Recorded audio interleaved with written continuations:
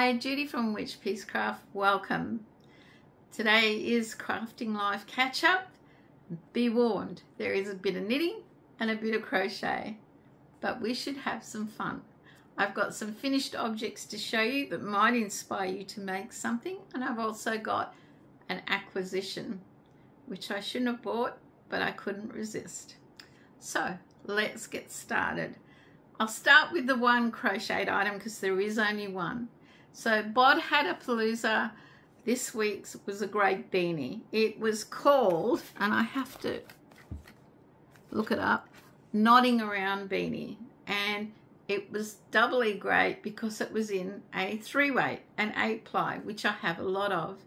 Now, Crystal did it in a glittery type yarn, so I thought, oh, I know what I'll use. So I went to my yarn stash because I knew I had one ball of this. I probably bought it about 4 or 5 years ago in Helsinki. Now the label is on either Norwegian or Finnish because Reeves did some translation for me and he said it's in a bit of both and he doesn't understand why. So it is Karatopu yarn, this one. I made it in this. There are 100-gram ball, 320 meters in the ball. It's just a color number, and I used a 4mm crochet hook to make the Nodding Around beanie.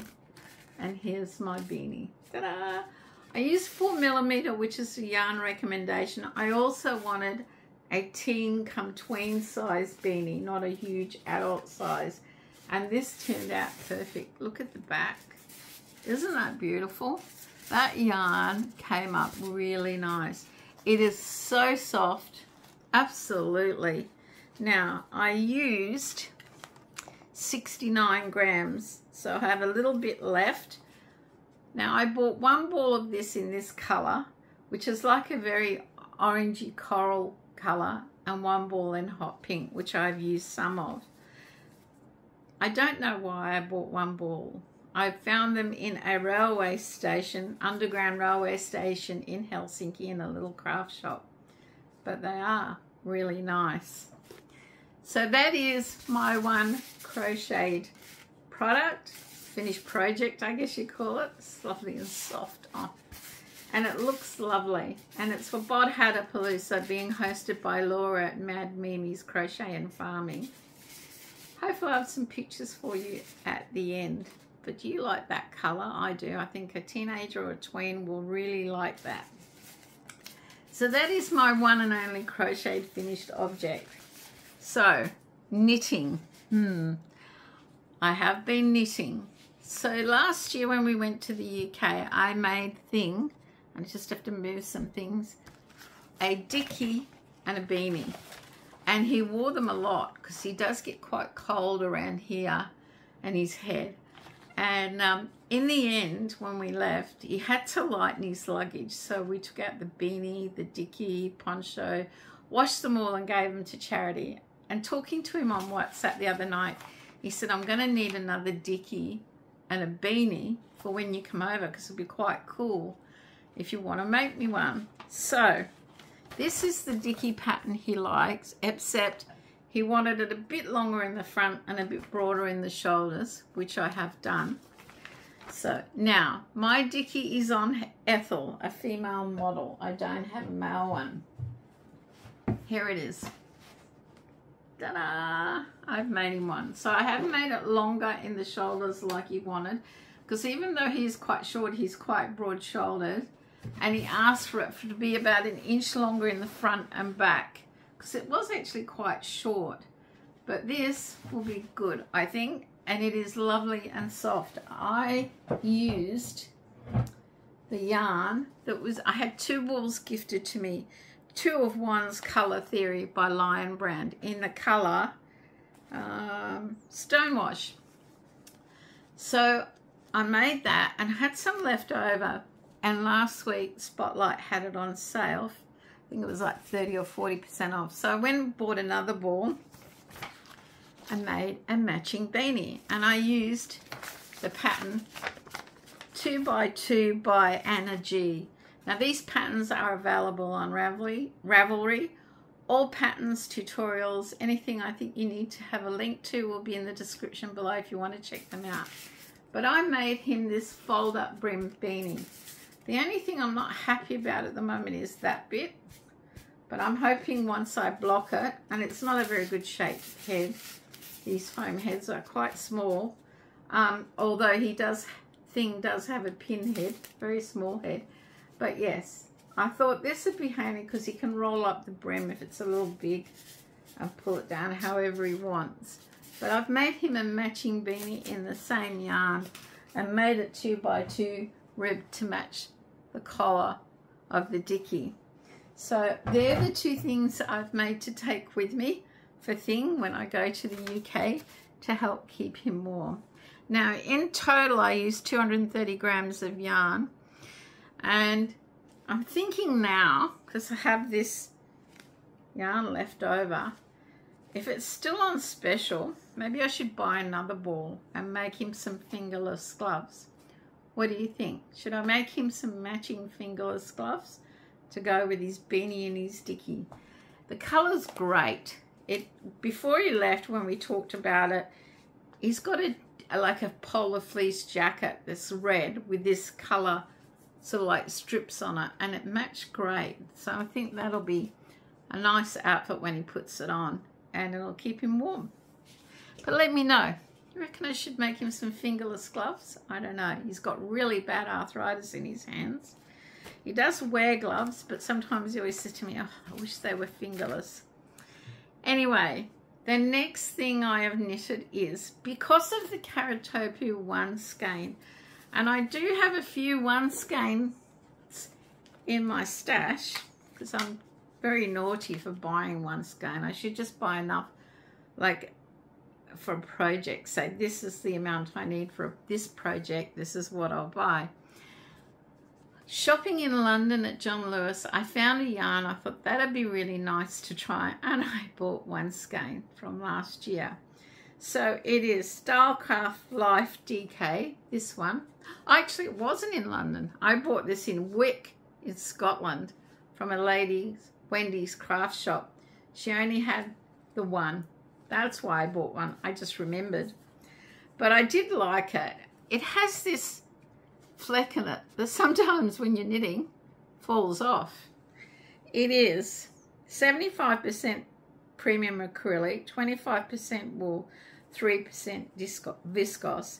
So I can't donate this one to charity because it's got wool in it. But I went to my, what would you call it, my favorite predictable basic slouch hat, the one that I always make. I'm trying to think of the word, but I can't get it today.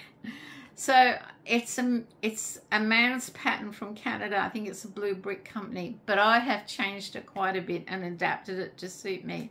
So here's my slouch beanie that I have made in that yarn. Now it does have a wide brim. This is a very small head. It is probably ideal. I actually sell a lot of these in my Etsy shop. When I put them up, they usually go straight away.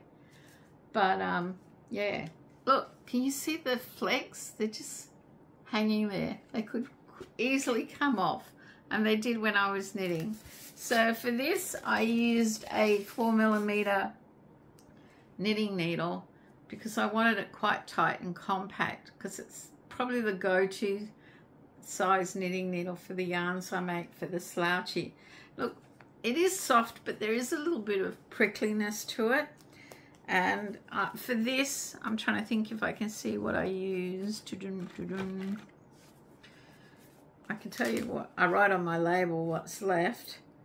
There are 34 grams left from a 100-gram ball. So the slouch does take a bit, but it is my go-to pattern for a slouch beanie. I do like it. It's easy knit when I'm watching television. A bit mindless, you know, knitting away. Just got to remember to keep my row count right. But that is why I have started to use some of my one skeins. And the scraps left over always come in handy when I'm looking for something to make. So that is the knitting over and done with. But my acquisition. So going through my one skeins, I found this particular colour yarn. It is Peyton's Pantanile Artistry 4-ply or fingering weight, 80% merino wool, 20% nylon.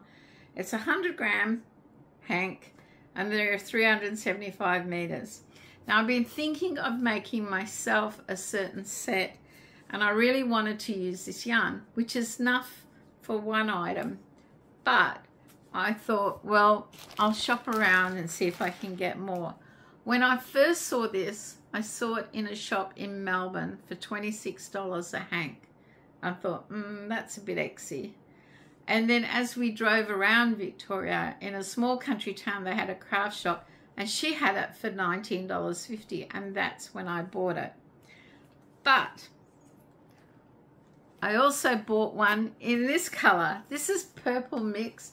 This is sunrise mix. They're the two colors, and I have one of each. So I got online and started shopping around, and sure enough, it's still $26 at the Melbourne shop. But I found a shop, and it is called, and I have shopped there before, I'd forgotten about them, the yarn shop, the yarn store, Darling Downs. I'll put a link to their website. They're in Brookside Centre, Queensland. And they had this yarn for $16.50 a hank. No, it wasn't on sale. That's what they had. So in my parcel of acquisitions, I bought 2 in that colour and 2 in that colour. So I have 3 now in each colour, and I'm going to make a set with either one colour or both colours. Make 2 sets. Who knows? But I thought that was just, I don't understand how one shop can sell it for $26 and one shop can sell it for $16.50. You know, what is the true cost of yarn? So there you go. That's what I bought from them, but I didn't stop there because, of course, I'm going to look at their other yarn. And they had Peyton's cotton blend, which is 50% cotton, 50% acrylic. And it's about $7.95 a ball here, and they had it for like just over $5. And I wanted some greens to make an avocado pincushion for Reebs's friend, and I bought those too. Now, I also bought some red, which I don't mind. And of course I'm going to buy orange. And then I bought this, which is actually grey, which should have been brown. So I think I've messed up. The only thing I would say is some of the colours are disappointing. And it's always to do with the laptop and how they reproduce. Nothing to do with the shop. I thought this orange would be a lot brighter. It did look brighter online. The red is not too bad. And the greens are a little dull. I don't know if I'll make the avocado out of this now or not. But the cotton blend, the 50-50, comes in real handy when I want to make some little hamagurumis. So yes, my parcel from the yarn store Darling Downs. There was no invoice or note, but they generally invoice you. Look, the freight was really good. I have to be honest. The postage was excellent for what I ordered, and I would order from them again. So if you're in Australia, I don't know if they do international, check them out. Their prices are good. They do stock a lot of Peyton's yarn and Fiddlesticks yarn. I'm trying to think of heirloom yarn, but yeah, I think I'll probably start with this color, because when I think about it, because it's winter items I'm going to make, it will match my coat. There you go. Now I have to add that to my July yarn stash down as a purchase. I've got to add up all the grams. So I better get moving in July and make a lot of stuff to balance out my purchase. I don't want to finish in the red. Anyway, ladies, that is what I have made. And I really have enjoyed this week crafting and watching some videos and being inspired. I went to Crochet for Cancer, donated 2 lap gowns, 4 beanies. Had a pretty good week. So let's hope this week will be better. Can't get much better than having a good week, really. But my goals for this week are to try and finish another item for the UK that I have on the go that I really want to take with me. I also want to try out some of the blanket and plushy yarns and velvet yarns that I have in my yarn stock and use some of them up. I've never really used them before, and I thought I might do a range of items and see what I think of them and use them up. I might do that. I know a lot of people make plushy amigurumis and say they whip up really quick and they're good sellers, but I don't know. My goals are limited to how many chores I've got to do while things away. But I hope you've had a great week and you join me for the next video, which could be a review of my blanket and plushy yarns. Okay, take care, stay safe, and remember, have one crafty day this week. Bye for now.